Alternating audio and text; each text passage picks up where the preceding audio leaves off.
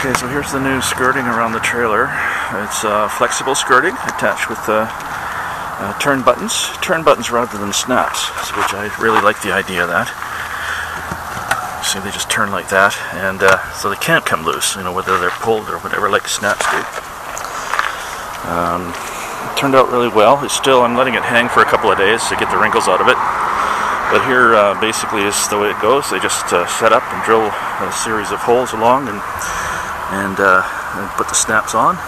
Or I should say the turn buttons, the snaps. They do have snaps just on where the slide is, so that it doesn't interfere with the rubber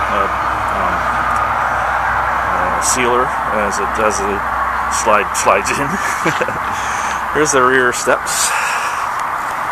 You can see at the rear steps here they've got a separate piece so that I can go ahead and undo it and put the steps down if I want to do that.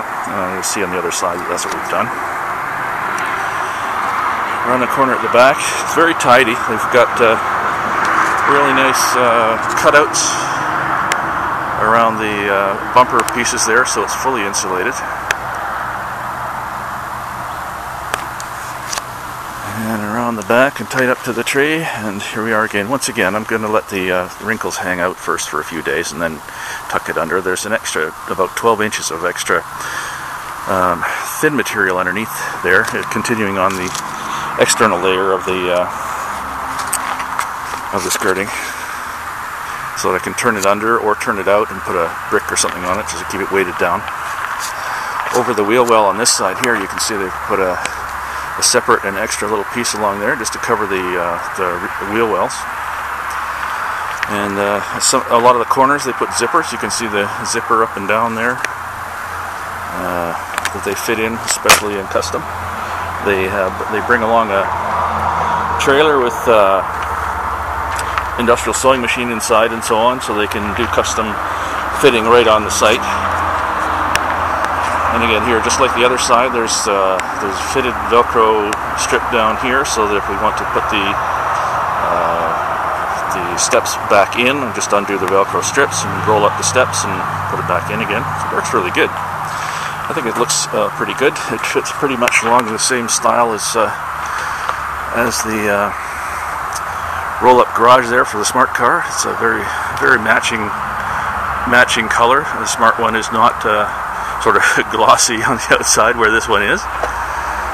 For this time, I didn't get them to put the skirting around on the on the gooseneck portion of it, because I have skirting already there. You can see there, or I have skirting to go there already. You can see I already have the snaps in place there, ready to just snap it on. But what we did get them to do was finish off their portion of the skirting by putting it underneath there as well, so it's fully sealed. And then I just have to put the storage skirting back on underneath. So I think it looks pretty good. I think it's going to do very well for us for the winter time. I'm going to keep everything insulated. You can see I still have to do a little insulating at the water inlet there. Just to make sure that it gets all insulated. I've got it prepped so that I can use the electric heating tape to go around there, and then insulate it in afterwards. It pretty much matches with the screens that we put on there, the sunscreens. And days like this, even though it's not terrifically warm out, I just get a huge amount of heat coming in through those windows, so the screening helps considerably.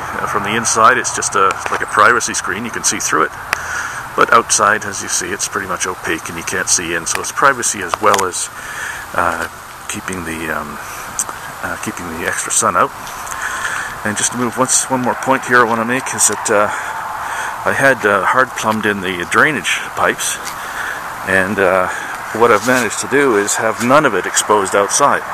You see here, it's all covered out. So by pulling the skirting out just a little bit, I've managed to keep even the last bit of the drain piping underneath the skirting, so it's insulated in there, and I don't think I'll have to do anything extra to it other than that. So it looks pretty good. Good stuff. I'm quite pleased with it. These people are from Leduc, Alberta, that came to put it in, and as I say, they've done a really good job. I'm very, very pleased. It went in about 2 hours, and that's all it took. And all in all, I'm very pleased with it.